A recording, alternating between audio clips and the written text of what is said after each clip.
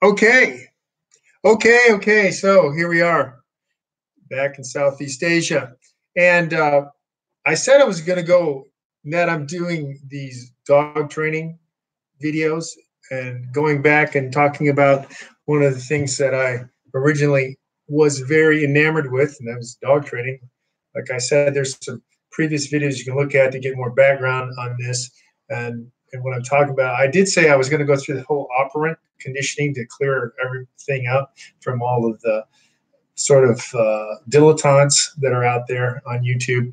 But I have gotten some questions, and I'm going to go through one of the questions now because I haven't seen everybody's dog videos.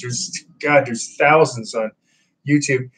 Obviously, it's a very, very I don't want to say exciting, but popular, but a popular genre is about dog training. And there's a lot of different dog training things you'll find. And I'm giving sort of a loose categorization, a taxonomy of what's out there on YouTube. You have a lot of people who are sort of wannabe dog trainers who want to get known by putting videos up and acting like an expert that gives them some sort of ego strokes or something. A lot like in the foreign language learning groups. It's the same thing. A lot of them only deal with what we would call like family dogs, or just some people just call them companion dogs, but there's an AKC title with a companion dog, and that's not what we're talking about. We're talking about people whose dogs, their training is very loose. It's not very good, really. It's the dogs couldn't compete in anything. And then there are people who try to teach you how to do things a certain way. Like this is one of the things I was covering in the operant conditioning. They're totally enamored with Dunbar or Karen Pryor and have gone off. A lot of people started with clicker stuff and then they've left that behind and started using voice, which is not as good. And there's reasons I will explain that in a different video, but I won't go into that right now. And then there are people who do such things as protection dogs, and there are the protection dog sports, and there's lots of different organizations, big ones that are known. Schutzhund, Schutzhund still exists, but at the international level, it's more now IPO. And then there are ring sports.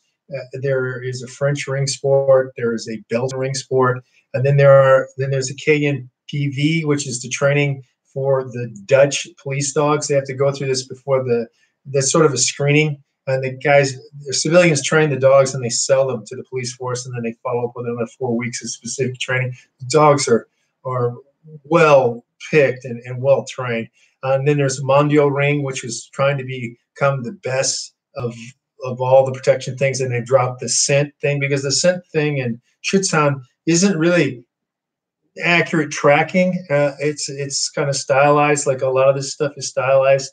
Personally, I haven't done much work with scent stuff, so and tracking. Although a long time ago I got interested in it. I got interested in everything: sled dogs, sporting dogs, hound dog, and there are two different types of hounds. There's a sight hound, like Salukis, and also the greyhound originally, and then there are scent hounds, which bloodhounds are well known. Although a lot of dog, like a Doberman, is incredible. A Doberman, when it's got no genetic problems, is an incredible dog. Smart, one of the smartest dogs, has great olfactory capability. Is quick, is powerful, is better than a German Shepherd.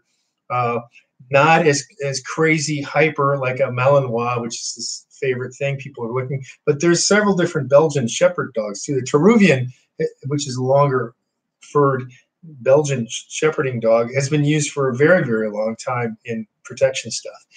There's just been a thing towards Malinois because they got a hyper drive, and that's why people who use those dogs and work with those dogs, it's not a family pet dog.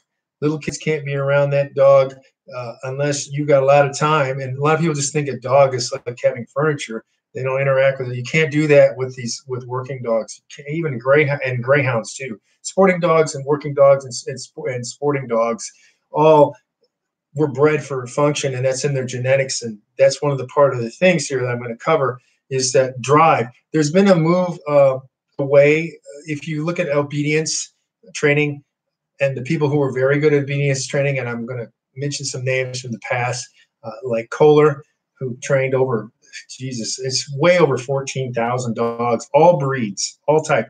And you find a lot of people who just work with one breed, and they become very good with one breed because they learn the temperament, disposition, the genetic drives in that particular breed. And you'll find that with, especially like in sporting dogs, you know, pointers, German short-haired pointers, differences in those, setters, retrievers. And then when you get into working dogs, like there are a lot of people who just specialize in German Shepherds. They're very stable, temperament, smart, and people like Strickland. I think anyone who's ever matched her, by the way, I think she has more utility dog titles than anybody. She's dead now, but Strickland and Koehler were two large names, and she trained shepherds, but Koehler trained everything. And their methods are reliable, and they are not food driven. And they're very different than what I'm going to talk about now, because there was a move happened, especially that's why you see Malinois used, is because they started working on drive. People started training drive as opposed to hard, cold obedience style. Koehler's dogs weren't going to vary. They were not going to respond to prey drives or other things. And a lot of these things I am not going to explain in this video because it's just going to be too long. The people don't have attention for that, and it's better served in another video. But anyway, so there's been a big move towards prey drive, and ball playing and tug of war is sort of part of that prey drive. And so with Malinois, you can get them to do that. They're not the only dogs, but you look for this, and then genetically you try to screen. It's much like looking for athletes. If you're looking for protection dogs in sport or in what I'm going to talk about in war dogs, and there are big differences in the genetics, just like Olympic athletes. There are certain genetic makeups. You can't make everyone an athlete. You can't make every dog production dogs, and that can be just off of their size. For example, you're not going to get a toy poodle that could be able to stop anybody. They could bark, but and as far as a war dog goes, barking is not big. That's going to get the dog killed and you killed too. So there's some big differences, and I'm about to go into that in a second. But you find that the prey drive is used a lot. The obedience training, they've started getting stylized with this prancing and the head up, looking up when they're what you would call heeling, and in German Fuß, it's means foot really in German. But that's, people want to use mixed languages. That's a whole nother video. I will not go into that right now. I'm going to try to stay narrow on this war dog versus protection sport. So a lot of people think they're protection sport dogs because they have high obedience. They're athletes basically, and some people don't expect much out of their dogs unless they're competing with them. I mean, they train them to compete, and they compete. Well, otherwise, they are not like, they don't require them to be overly obedient, which is kind of bizarre. And then that's one of the things I'll have to say about Koehler again, is that his dogs, while not trained with the high drive method, his dogs were solid at whatever level they were at. And all of his dogs passed CD, CDX usually. And definitely CD. But they were that way all the time. And they didn't have ups and downs and stuff because his training removed that, and it takes the edge off of the drive. So there's a difference in that. And also now we get into, with Koehler, I can get into what war dogs. Okay, so these protection sports like ring, Mondiorings, IPO, Schutzhund, and there's many others that they initially train the dogs while using food and high drive and what they call luring, but the better term is leading. You can do a lot with that. It is very quick and it's very fast. And for trick dogs, agility dogs, yeah, that is definitely the way to get something done. But it makes very, very fast progress. The thing is, it's not gelled a lot of the times, and they want to call it proofing nowadays. We just call it being stable. The dog wasn't stable. If the dog could heel, but it couldn't do the healing in a construction site, then he wasn't stable. now there's a big difference. Like, yeah, you get them to do that, but things like the prey drive, sees a squirrel or rabbit running across a path, the dog will go after him because that's more rewarding to the dog than staying around you. And that's one of the reasons why they got them focusing, looking up. Not all dogs can do. You're not going to get a dachshund to be able to do that. Just as a bizarre example, you're not going to get a dachshund his head up like a Malinois, or that you can get a shepherd too. You can get them to bend their head. Those longer snout dogs work better for that. So that's one of the reasons the focused attention, and they get points now in Schutzhund for that sort of thing. And the same thing with the way that they heal.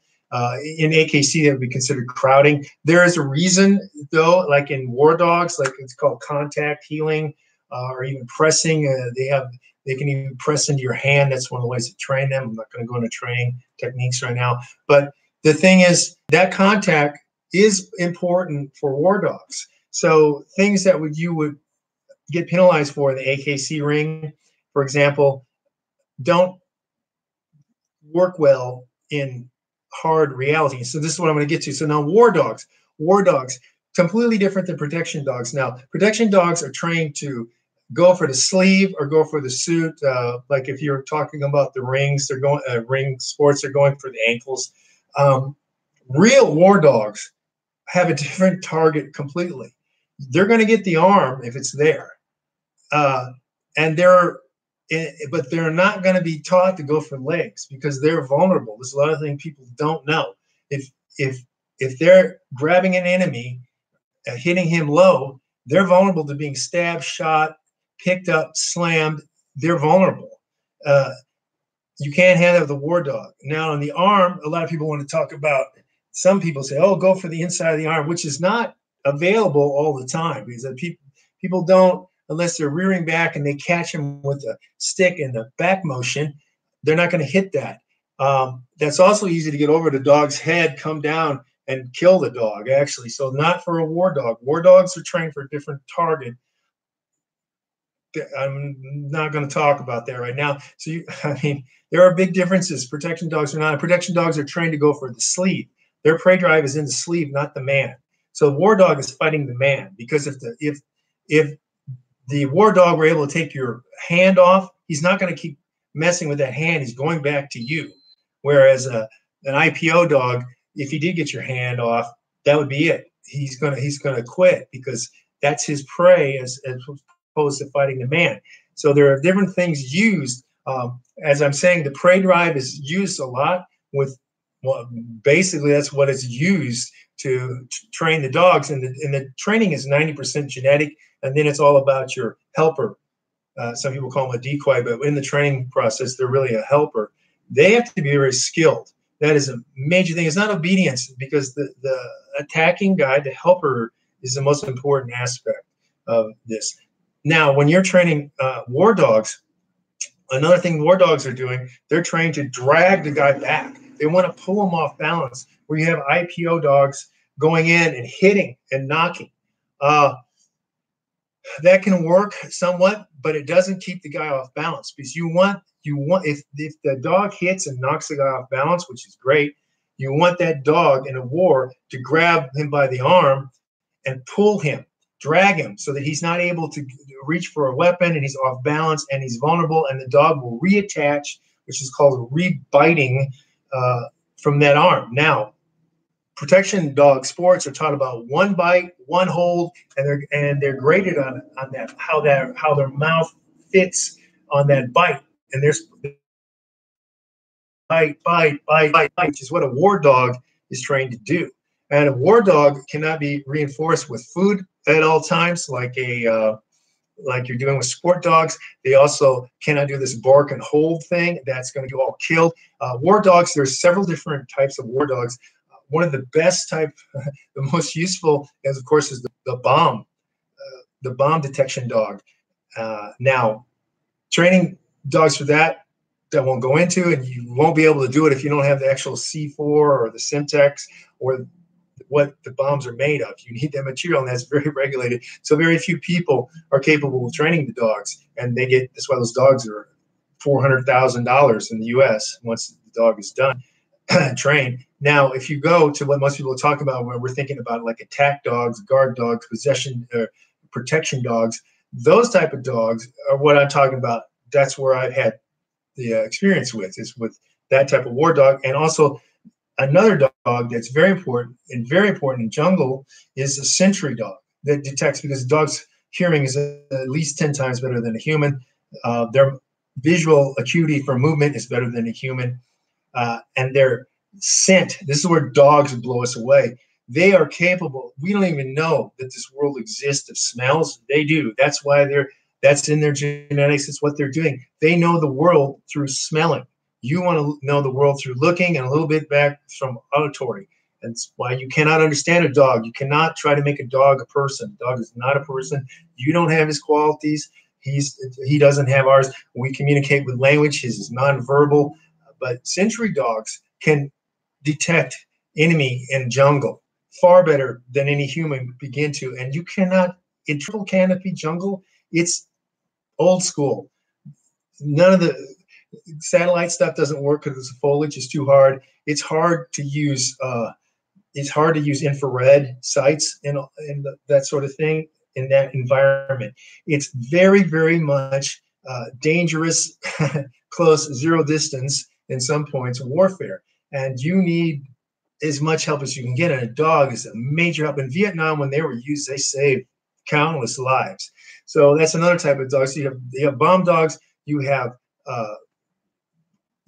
attack dogs, to use that phrase, and you have sentry dogs, and you also have tracker dogs now, and you have people do search and rescue. Now, it's a lot of people think when you start getting dogs that are bred with this, it's just 90-something% of it's genetic, like tracking and stuff like that. They don't even try to train them in obedience because they think it curbs their natural skills. That's sort of like the old thing of boxers shouldn't lift weights.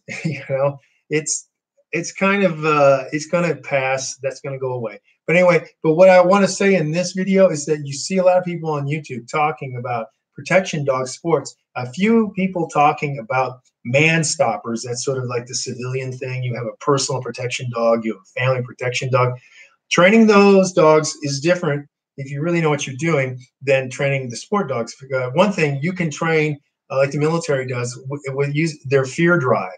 Because when a dog is scared, you get him scared at a certain thing in a certain disposition, he's going to fight.